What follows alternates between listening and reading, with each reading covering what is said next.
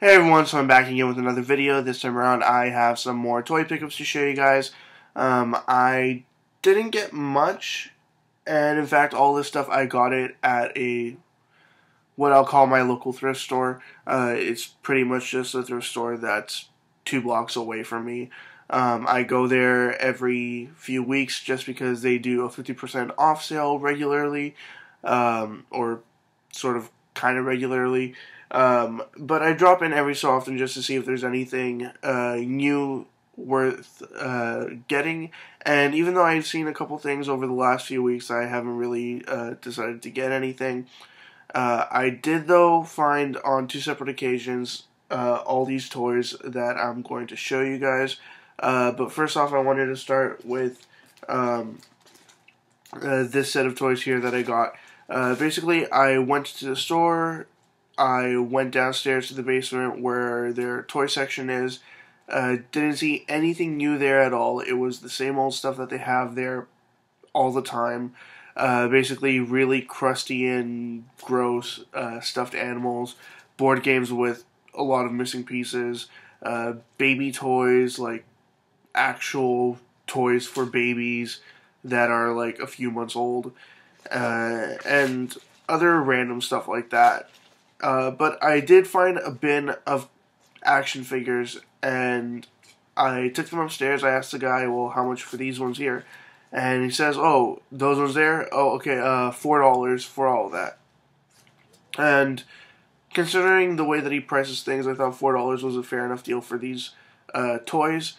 And basically there was a plastic bag in the bin with them. So I just put everything inside of this small, like, Ziploc bag. It's just like, I don't know, like sandwich size. A pretty small bag. And basically this is what I got. So to start out with, I tossed this in because I really didn't know if it went with any of this stuff here. I know that, I mean, it does go with it. Basically all these figures were Star Wars figures, and this is some kind of either a stand or, I don't know, maybe like a background piece or something if you're like making a set. And it's branded as Star Wars Return of the Jedi, but I don't see any markings on it for like maybe you could like place a figure on it or anything like that. I know very little about Star Wars figures, so I didn't really know what was what, so I just grabbed everything. But that was one of like the pieces that I could have probably just left behind. Next up, there was this guy here. I don't know what his name is or if he's even got all his pieces. You guys be the judge of this. Basically, that's him. Let's see if I can fix the glare. He has this weird gun backpack thing, and he has like orangey red hair, or I should probably say brown-ish. But yeah, if you guys know who that is, please let me know. There was also this thing that looks like maybe it's possibly a projectile, but I don't know, maybe it's someone's weapon. I really have no idea. And then this, which is definitely a weapon, but I didn't know which figure it went with, so I haven't really paired it off. It's just like a little gun there. And also one extra like outfit cape thing. I don't know. It didn't fit with any of the figures unless I got it wrong, and in which case I did. Please let me know if this goes with any of these figures that I'm about to show you.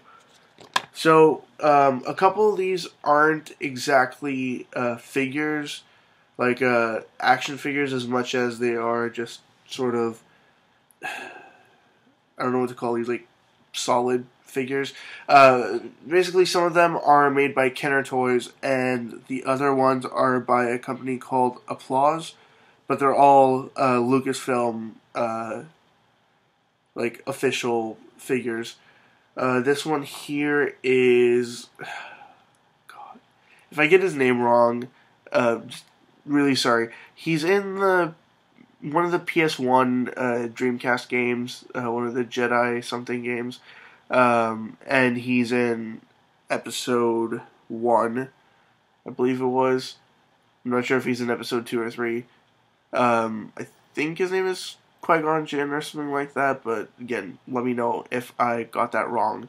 But yeah, the quality on his face, like the sculpt on his face, isn't that good if you can possibly see that. It's just really bad, but oh well. And also, there was other figure here, some kind of a robot guy, a droid, or I don't know what to call him exactly. But if he has a specific name, like if he's an individual character, please let me know. Otherwise, I think he might just be a generic robot. But there's this tall robot guy, really skinny, with binoculars or something in his hands. And then 2 other figures. These were also made by Applause.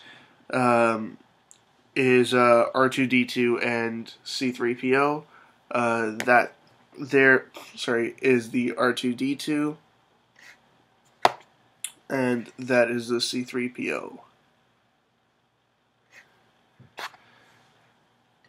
And one last one here. I can't remember if... Okay, this one is Kenner, so now I'll just go into the Kenner figures that were included in this set.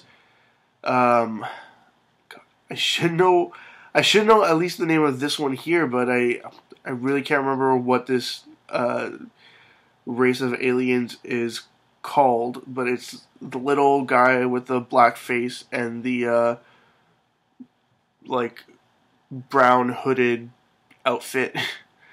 I'm pretty sure this guy was on Hoth. Yeah, on not on Hoth. The desert planet that Luke lived on. God, I'm really bad at remembering these names. I'm not the biggest Star Wars fan, so I really have a hard time remembering these things. So yeah, there's that guy there. Next, there is... I don't know.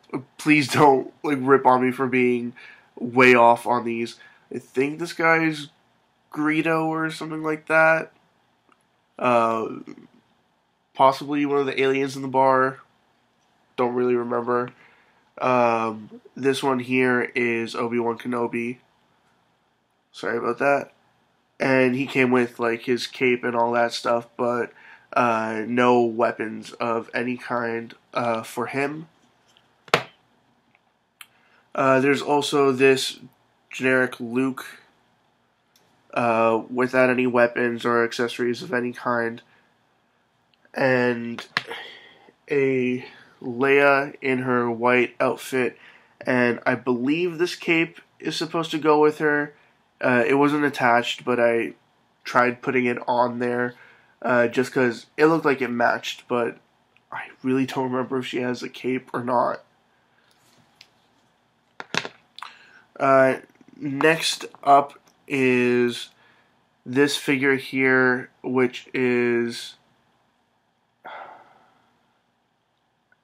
really can't tell. I think it's supposed to be Han Solo or Luke in this strange mask thing, but I haven't watched any of the Star Trek movies in years, and even when I watched them, I pretty much just watched them once or twice, depending on which movie. I think I watched episode 5 and 6 the most, but even then it's only maybe 3 times each on those. And yeah, his mask comes off there. If you can tell if that's Luke or Han Solo, please let me know. He's also got a bun going on in the back. And then the last figure from this set is kind of strange. I really had no idea who he was, so I looked him up, and this guy here is Prince Zixor or something like that. I might be messing up his name, but apparently he's one of the sort of bad guys He is the villain of Shadow of the Empire. That's the N64 Star Wars, well, one of the N64 Star Wars games. And I believe he's in other media as well, but I honestly don't know. But he's got green skin, a black ponytail, and a purple outfit. And I know he comes with other stuff as well, and he has like another piece of clothing that goes on top of him, but that stuff wasn't included here. But for $4 to get all this stuff, I thought it was a fair enough deal. I could just put them up on the shelf. Sorry for letting this video run for so long and sort of escaped me. I'm not the biggest fan of Star Wars. I do appreciate it.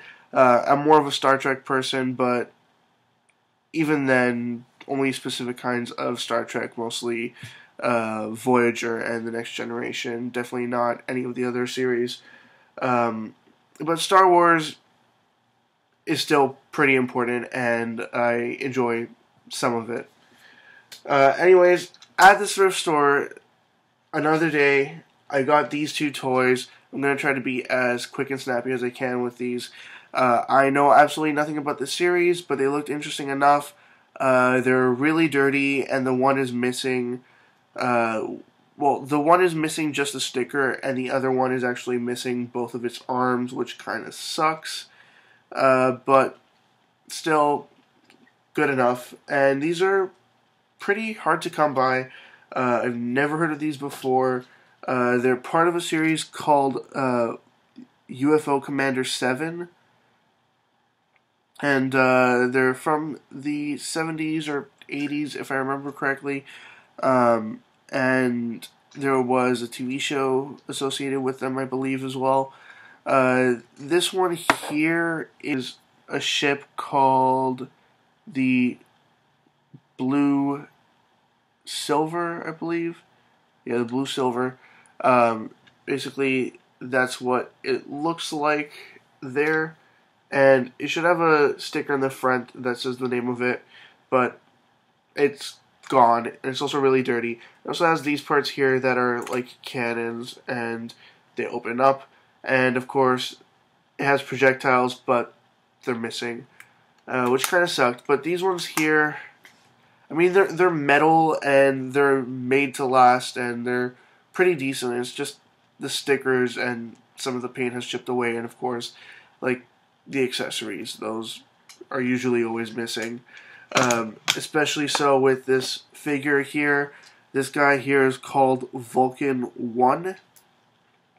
And he's like this robot guy who had arms that were supposed to sort of shoot off.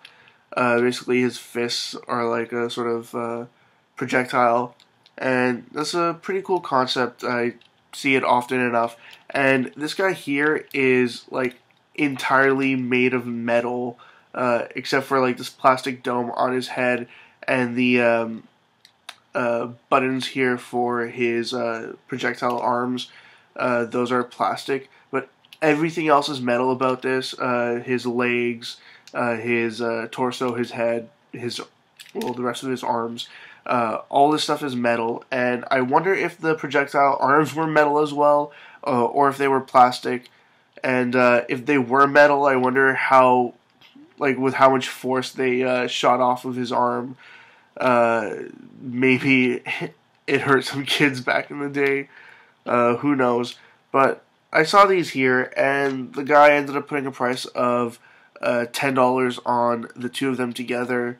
There was another figure there as well, and it was actually a Transformer from the first generation. It was a first generation Jetfire, but it was missing way too many pieces. It was even missing its entire sort of tail fin, and what else was missing? Like a whole bunch of accessory pieces, and it was also really, really orange when the thing should have been white. So I didn't end up grabbing that. It was $8 for just that, but it was almost entirely made out of metal, which was strange to me. But then again, I have some of like the commemorative Transformers that they made about a decade ago, that were sort of remake of the older ones, and they were made out of metal. So I don't know much about classic Transformers, but I'm just going to assume that they were made out of metal, like that was the thing. But I ended up getting that, but what kind of bothered me about it was that as soon as I said that I was going to leave it behind, some guy jumps in, grabs it, asks how much, pays, and leaves. And it doesn't bother me as much that somebody else ended up buying it almost immediately after I put it down. What bothers me even more is that he went in front of me at the register and paid for his toy and a couple other things he ended up grabbing, even though I was at the register just about to pay, and all I did was tell the guy, well, okay, well, I'm just going to leave this one here, and I'll just get the rest. And he just jumps in and goes to pay for his stuff. But I didn't say anything. I just let him go ahead and pay and get out of there. He told me that the figure was a Robotech figure, but I'm almost certain that it was Jetfire. If there happens to be a Robotech figure that looks like Jetfire, and you know about it, please let me know in the comment section below. But I really do think it was Jetfire from Transformers G1. Anyways, that's all I got. A whole bunch of Star Wars figures, a couple of toys from UFO Commander 7. Yep, that's it. As always, leave comments in the comment section below. Anything you'd like to say, comments, questions, suggestions, ideas, anything at all, and I'll get back to you as soon as I possibly can. Check out my Facebook, Twitter, and website. They're all linked in the description below. And that's it. See ya.